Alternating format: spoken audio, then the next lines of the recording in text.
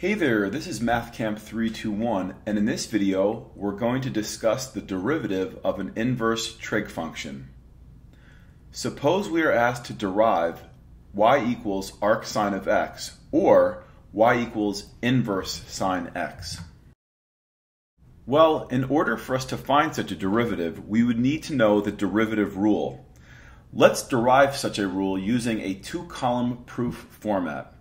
So in this problem, we're going to find the derivative y equals arc sine of x by filling in this proof. Step 1 is the given, y equals arc sine x. Step 2 says take the sine of both sides and then draw a representative triangle. So let's start by taking the sine of the left side, leaving us with sine y. When I take the sine of the right-hand side, I get the sine of the arc sine of x.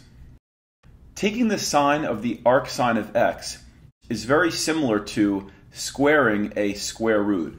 These two functions are inverses of each other and essentially cancel each other out. So if I'm taking the sine of the arc sine of x, I'm simply left with x.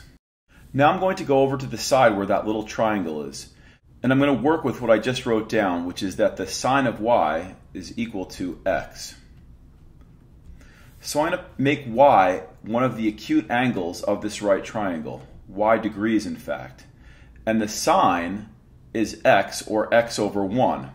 The sine of this angle, which is opposite over hypotenuse, will be x over 1. If I use the Pythagorean theorem, I can figure out the missing side of this right triangle. And that's going to leave me with the square root of 1 minus x squared. So again, in establishing y as our reference angle and using the property opposite over hypotenuse, and more specifically x over 1 in this case, we're able to figure out what the third side of the right triangle is using the Pythagorean theorem. Let's move on to step number 3 of our proof. Differentiate with respect to x. Well, if I take the derivative of the left-hand side with respect to x, I'm going to end up getting cosine of y times dy dx, or the cosine of y times y prime. On the right-hand side, the derivative of x is simply 1. In step 4, we're told to isolate y prime. This will leave us with y prime equals 1 over cosine y. In step 5, we're instructed to use the reciprocal identity. 1 over cosine is the same as secant y. Back from geometry, secant is the ratio of hypotenuse to adjacent. So with that in mind and interacting with the triangle that we drew off to the side, we're going to get that y prime equals 1 over the square root of 1 minus x squared. Okay, great. Let's go on to the final slide. Okay, so now we're on slide number 2, where we're going to look at our second and final example. This one is a little bit more difficult. It has a little bit of a twist. In number 2, we're asked to find the derivative of y equals arc sine 2x. Again, we're going to be working in a two-column proof format. So starting with the given, y equals arc sine 2x. In step 2, we're told to take the sine of both sides and then draw a representative triangle. So taking the sine of the left side, we get sine y. And taking the sine of the right side, we get the sine of the arc sine of 2x, which is simply just 2x. And we talked about why that is on the other slide.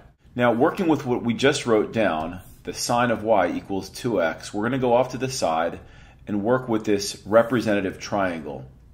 We're going to pick one of the acute angles and call it y degrees.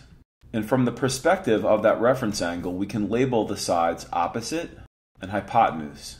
And this down here will be adjacent.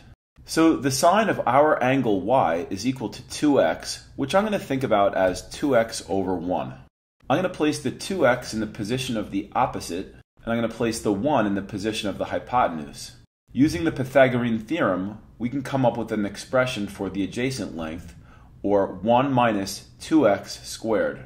This is the same as the square root of 1 minus 4x squared. In step 3, we're instructed to differentiate with respect to x. If I differentiate sine y with respect to x, I get cosine y times dy dx, or cosine y times y prime. Differentiating 2x with respect to x leaves us with just 2. In step 4, we're told to isolate y prime.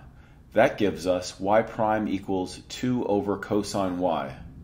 Using the reciprocal identity, we can rewrite this as y prime equals 2 secant y. And now if we refer back to our representative triangle off to the side, we can come up with an algebraic ratio.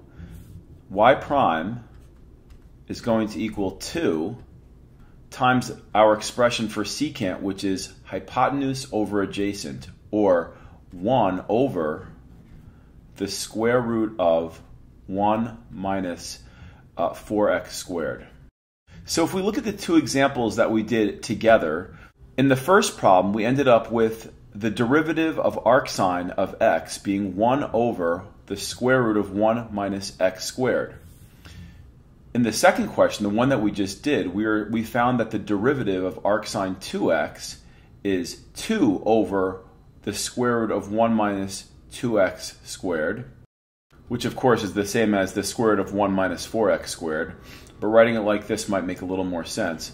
So my question to you is, could you come up with your own rule in general for taking the derivative of arcsine of u? So see if you can make some connection with the originally stated problem and the derivative that we ultimately got for the first problem, for the second problem, and then see if you can come up with your own rule for the third problem.